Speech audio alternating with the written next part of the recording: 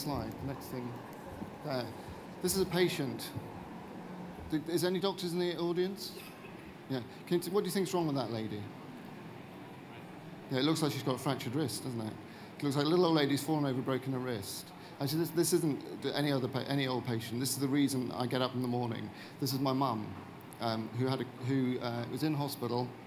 And the important things here are the date, which is 2010, which is 2 years after the first Francis report, and this line here, which is a seatbelt burn, because she came out of that. She didn't come out of it, she was cut out of it. The police, the ambulance, the fire brigade, absolutely fantastic. Got her into hospital, and that's when the problem started to happen. She had the fractured wrist. The ENT, or the A&E people said she might have a fractured spine, she might have fractured ribs, or definitely had fractured ribs, might have internal injuries, not sure she'd survive. She then got handed over, and in the handover, everything started to go wrong. They didn't hand over that she might have a fractured spine, they just looked at the x-rays and thought it might be an osteoporotic fracture. And I was told by the orthopedic consultant that she said, my dear, all 75-year-old women have osteoporosis. I said, I'm sorry, my dear. Even David Cameron doesn't get away with calling somebody dear. You know, don't call me dear. She doesn't have osteoporosis. She had a bone scan this year. And we went through, and after I had to intervene 36 times in her care in the week she was in hospital. And I was the one labelled as the troubled GP son. So it's, you know, and this was 2 years after the first Francis report. You know, literally she had UTIs that weren't diagnosed. She was referred to psychogeriatricians because she's gone a bit doolally, and it was because she was septic. All these things, just the common basic things. When with a broken wrist, the first meal she was given was a baked potato and no one to help her to eat it. So it's those sort of things, just care, you know, basic care.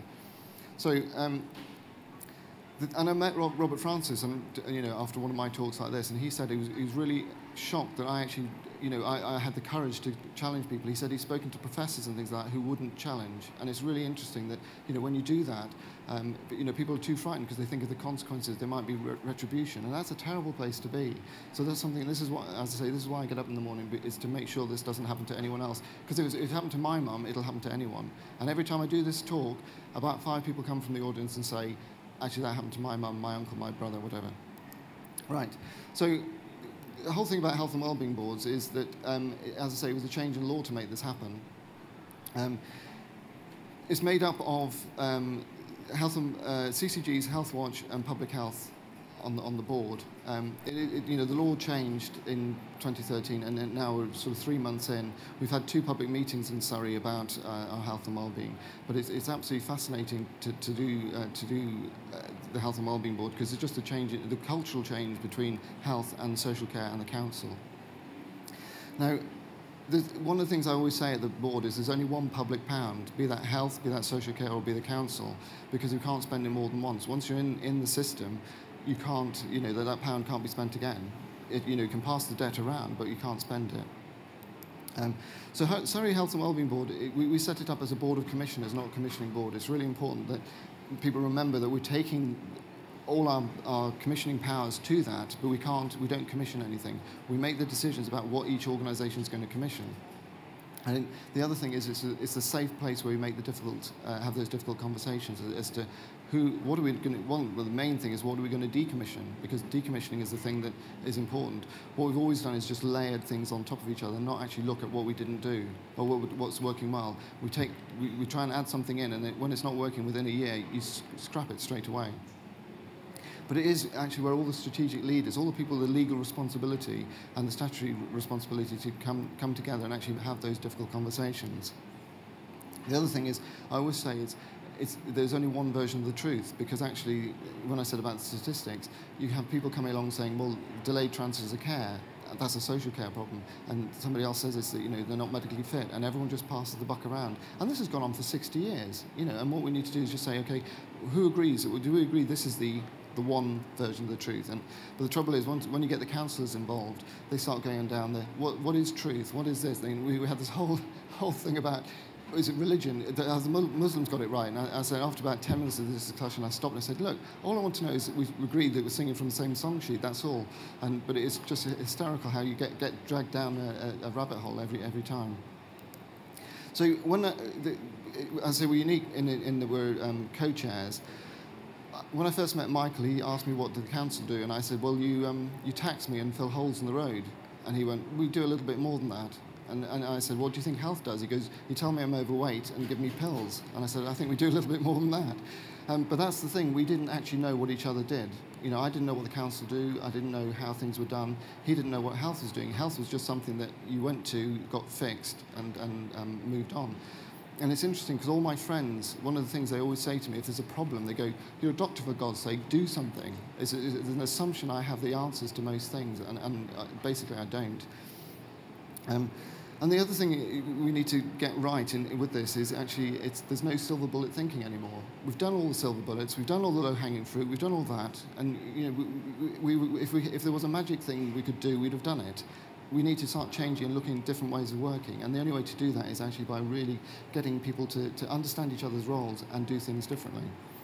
So it is where we've done our roles rather as a Health and Wellbeing Board is to do a joint strategic needs assessment, and that's something that's been available for years but no one ever looks at. It's a big tome that sits in somebody's office in the public health department, and no one looks at it. No one actually makes any clinical decisions or commission decisions on it. It's a huge amount of work goes into it, and no one uses it. And then we have to do a joint health and wellbeing strategy, and it really is, again, that is an absolutely fascinating job to do. We took about, actually, yeah, if we go through, I'll talk about this bit first. This is the board membership. So we've actually got county council officers as well as elected members, which is unique as well, because you know, the council don't work like that. They have the elected people talking, and then they have the officers talking, but the two can't mix. And this is the first time they have to mix. And we've also got borough and district on there, and also Health Watch, which is made up, in Surrey, it's made up of 3 groups coming together. It is absolutely fascinating when you actually see the politics between borough and districts and county council. You know, it's almost like chalk and cheese. You sort of think, hang on a minute, I thought we were on the same side. I thought we were all trying to do the same thing. And actually, until you point that out, there is all of that sort of animosity, and well, it's political. It's all, you know, it's my car's bigger than your car, my dad's bigger than your dad. It's all that sort of thing. But it is, you know, and I do better, and it's getting that, you know, getting on the front page for all the right reasons. These are our principles, and we set this down in our strategy, and so it's actually basically doing everything that's evidence-based, outcomes-related, you know, and doing things early, getting things in there before things start to go wrong. And it is about system leadership, so it's actually us talking to each other. We've been in shadow form for the best part of 2 years, or 2.5 years, and so we know each other quite well, and we have those difficult conversations. And, you know, there have been rows, there have been, you know, difficult things said, but we still come together, and we still meet, and we still, you know, actually now finally understand each other. And actually understand why there's health inequalities. Because the Wanless report and Marmot have said, and Duncan Selby wrote in his message last week, that, you know, health actually only contributes 20% to people's health and well-being. You know, behaviour is 30%, so drinking, alcohol, and smoking and exercise and things like that, that's 30%. But employment, education, and you know, housing, and violent crime and things like that adds to 40% of how people feel about their health and well-being. And that's what we should be concentrating on. We've always concentrated on that 20% and not the 80% that will make the difference. So we've got 6 CCGs. It started off as 19, and we've been whittled down to 6. And it's interesting, I always point this out, my CCG here, at the bottom, we were 20 practices, and we're now down to 18. And it's not because practices have left, it's because 2 practices have closed. So the recession's actually hit primary care as well. So they were not viable financially and have had to close. But the patients haven't disappeared, they've just been moved into other practices. So those practices, with no increase in number of doctors, have taken on 2 practices worth of patients. So it increases the stress in the system. So this is our strategy. The needs assessment, it's a fantastic piece of work. It really goes down to very granular levels, and we need to get that. We need to use that in every decision we make. And this is the overview. It basically looks at everyone's, you know, younger children, older children, drugs, smoking, deprivation, all of that sort of thing. And it's important that we remember that the children and young people, they've always been neglected, always been left off. It's the last thing we think about. But actually, we've made it now one of our priorities. It's the first priority is children's health and well-being, and their mental well-being, and their safety and safeguarding of children. Because of, we're in the 21st century. We don't send children up chimneys anymore. We used to do that, but actually we should look after them because they're the future. And since we've got an elderly, aging population, we're never going to get enough people to be growing younger than us to actually look after us in our old age, and it's really important we look after them properly. Because do you know how much a looked after child costs? Does anyone have an idea? Per year, it's about £350,000. So that's each year to look after a child in the care system, and actually it's a huge amount of money. If we get it right, so they don't go into care, it'd be far better. But the other thing is, I often start with a quote, and the quote is, increasing demand made on the hospital system by the aged sick is one of the greatest problems of modern civilization. And do you know who said that? Have a guess. Go on, hands up. Oh, I'll tell you. It's Nye Bevan in 1949. The only difference between then and now is that in 1949 your life expectancy was 66. It's now 88, and actually we're living 23 years longer than we're expected to on the NHS system. And I found out the other day, I went to Scotland, and the GP contract still the premise is that you only have 2 visits in your lifetime.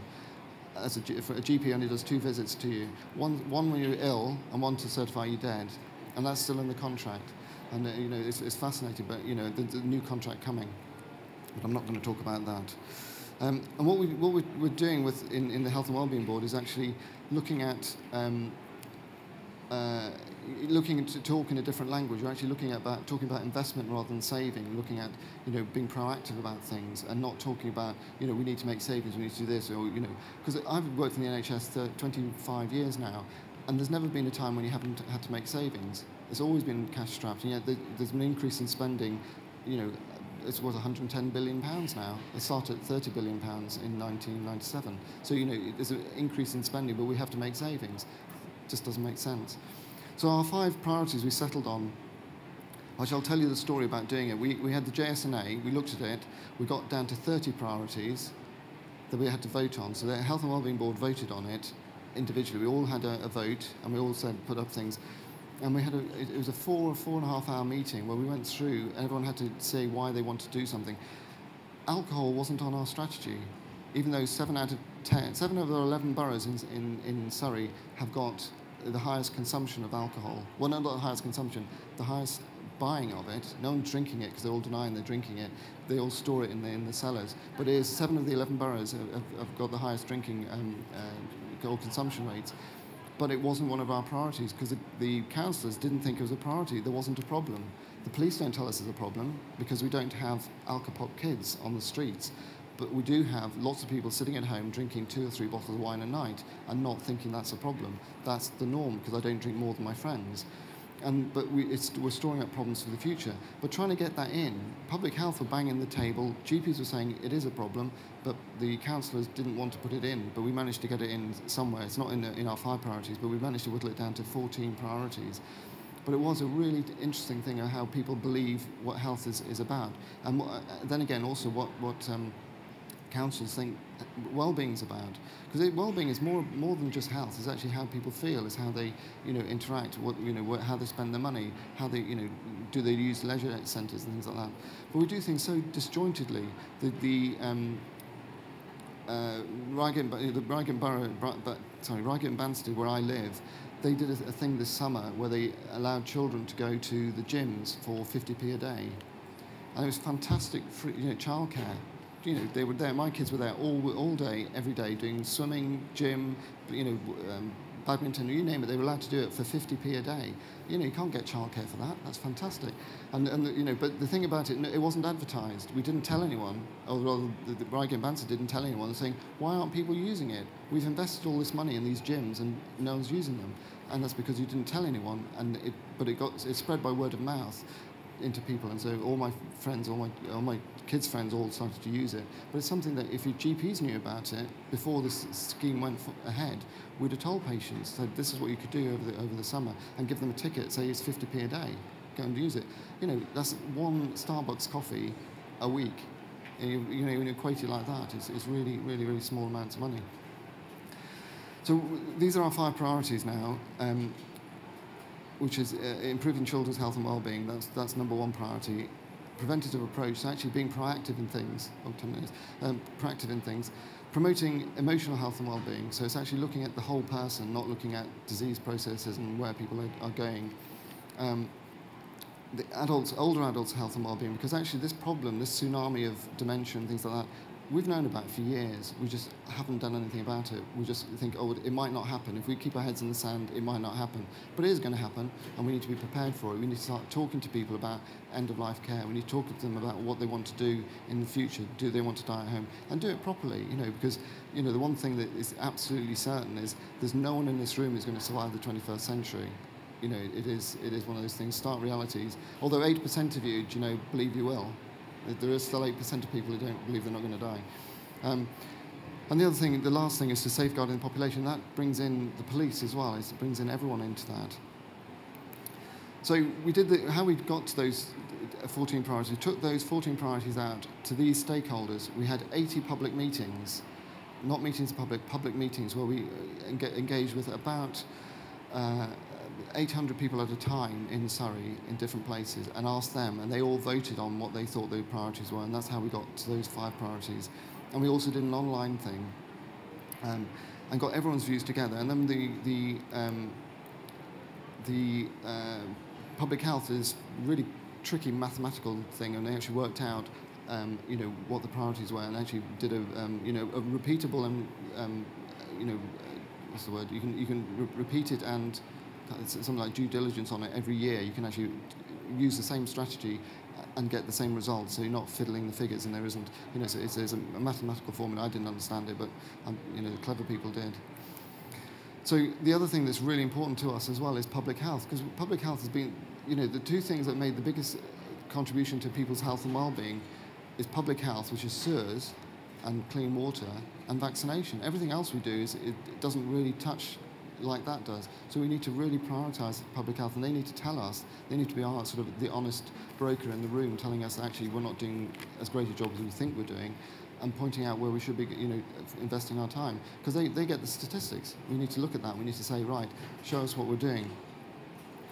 And that's the thing, it's vital to keep us on track. So what they do is they get all these, you know, in health protection improving services and health improvement, and then get the evidence to tell us how to do this. So, you know, there's nothing new in the NHS. Everything has been piloted.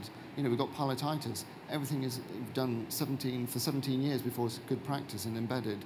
And we've heard it, you know, all these things we heard at this meeting today is nothing's new. You know, you hear about, you know, new COPD pathways, new this pathway, new that pathway. We've known about, you know, John Oldham always says we've known about that since 1980 something or other, and he just gets really embarrassed that we haven't taken it forward.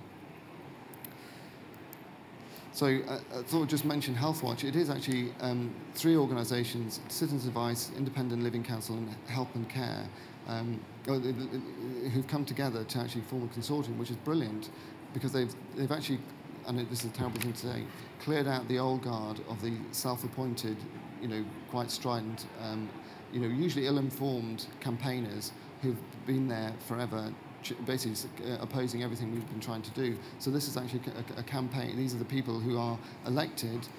They've come together now, appointed as a new body, and it's brilliant because they bring in Citizens Advice Bureau and the Independent Living Council. And what they're doing is they're holding us to account to make sure that we're delivering and making sure that the public have a voice in what's happening. There's a bit about the Marmot thing and about the index of deprivation. But the thing about it is, you know, what we need to do is actually improve people's health and well-being. It's not about doing, you know, as I said, it's things about how do we do things better together. We know all the reasons why, but we just need to try and find a way of working together. One of the things that really interesting, it's a really simple thing. Buses, you know, elderly patients get a bus pass. They only use the bus pass after 9:30. But their hospital appointments at 9 o'clock. Why don't we change and ask the hospital to do their bus, you know, make their appointments at 10 o'clock? Really simple. but they don't do it. We haven't thought about it. It would make a huge difference to those people's lives. They wouldn't have to get taxis or rely on they could use their bus passes. It's simple things like that. And also, even like bus routes, can you get a bus to the hospital easily? And if you can't, why not? So in those sort of things. Same with, if you're talking about licensing, if there's a problem with drunkenness in a certain area, look at the licensing laws and do something about it. We've actually now, I think we're voting today, I've got the Health and Wellbeing Board after this, and we're voting today to have the Chief of Police, Chief of Police, we've got a commissioner now, but it's the Chief of Police is going to join the Health and Wellbeing Board because they're the last big commissioner of care, and it's important that they're at the table. But the interesting thing is we have to fight people off joining the Health and Wellbeing Board. Everyone wants to be on it. It's seen as the place, and you've heard it. I mean, I heard it from Andy Burnham yesterday. The Health and Wellbeing Board's place to sort things out. If it was that easy, we'd have done it. Why didn't he do it? That's why I wanted to ask him that question yesterday. Why didn't he do it when he was in power? He could have easily done it, but it has taken that change in law for us to do that. Right. So these are the burden of diseases. Everyone knows what the causes are, and these are all the risk factors. I don't know why this is in. So what we're looking at is things like early identification, and that's the risk management, risk stratification. It's actually changed the way medicine's delivered, and the CCGs will be that, and they're a membership organisation. Just keep an eye on time. And membership organisations are a great thing. It's a bit like one of my friends said, AA is a membership organisation, but you don't expect them to go and fix cars. It's the same with CCGs. Not every GP has to do the commissioning bit, but they have to know about it. And actually, I've always said that every act a GP does is a commissioning act. Every prescription, every referral is buying something. And it's really important that we remember that and that GPs take that on board. What we're doing with this is actually putting a mirror up to the way medicine's being delivered in the NHS and actually looking at all the blind spots, all the things we don't want to see, and actually start saying, how do we deliver care differently? And we're seen as a myth-busting place, as a place where you can actually have that, let's say, difficult conversation. And looking at, not the pass-offs, it's actually saying, where's the continuity of care? How do we get that better? In Surrey, I mean, it's a joke that I've been told not to say, but Surrey actually does have areas of deprivation. There are people in Surrey who can barely afford their second homes. But we do have, quite a lot of deprivation in Surrey in pockets. But Surrey is still seen as a very affluent area. But there are, we do have areas where, in my practice, if you cross the road into a different postcode, your life expectancy goes down by 10 years. And it's really important that people understand that and act on it. Right, so you can just read these while I'm talking. So it is basically, now we've got to the point where we actually have mutual trust and mutual accountability. We're not going to get it right first time. I say, if we could have got it right, we'd have done it years ago. This is going to be a difficult journey. It's going to be difficult and hard, and the stones are going to be thrown, but you've got to keep going. And I keep saying that there's no coincidence the NHS was at the front of the Olympics. It's because people are proud proud of the NHS. The country's proud of the NHS, and it's something that we should be proud of. It's the envy of the world, never copied, and the reason it's not copied because no one can do free at the point of care, healthcare. But we are doing it, and we'll continue to do that. But we have to work together to make that a reality. And the other thing is, we also have to make UK PLC work. We need to be able to sell the NHS and the values and the ability of the NHS to do things like look at new drugs and evaluate them properly, with proper evidence rather than just what people wanted to say. And actually, I brought this paper, because the front page of today's Metro is Generation XXL, massive amount of obesity, the NHS swamped by fourfold rise in obese children. Now, whose responsibility is that? Is it the NHS?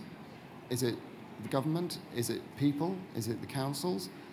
Everyone's trying to pass the buck, but actually it's all our responsibility, and that's what's important, is to remember it's all our responsibility, and we've all got a bit to play into that. And finally, just to remind people, the reason why you're here, the reason why you do things is not because it's your job, it's because you are one bit of that jigsaw puzzle that fits into the picture of the NHS, and people don't know what the NHS picture looks like. They've all got a vision in their own heads of what it is, but there isn't one person who's got that vision, but each bit of the jigsaw puzzle has to fit together. And the reason why you do it is because one day you'll need it, and if it's not there, you'll know about it. You know, it's really important. So you need to remember every decision you make, it might affect how you do things, how, you know, or knock-on effect on other bits of the system. But it actually, at the end of the day, what are we here for? It's about improving people's health and well-being. We are a modern society. We should be able to do that. So thank you very much.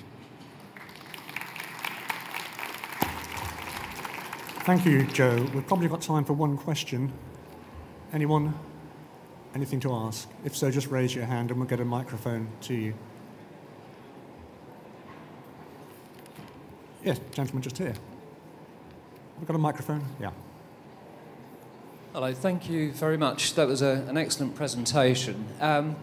In terms of the Health and Wellbeing Board, it looked very inclusive but very large. Do you find that gets in the way of decision making?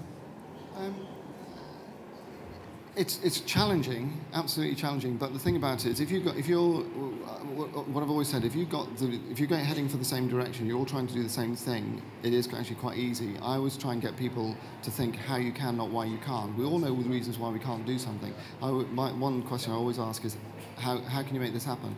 And they go, oh, we can't. I said, I didn't ask you that. I said, how do you make it happen? And the politicians are the same. So it is. We make decisions because it's the right thing to do. It's not. It may not be best for your organisation, because what I've always said is you leave your organisation at the door when you come into this room. Because actually, if organisations compete and people collaborate, and if we're competing against each other, we're never going to get it right. We've competed for 65 years, and this is the one chance. And you know, that's one thing I'm very proud of, is the fact we can do that. So decision making is easy when you know what you're going for. Thanks very much. Okay, we should move on now. Thank you, Joe.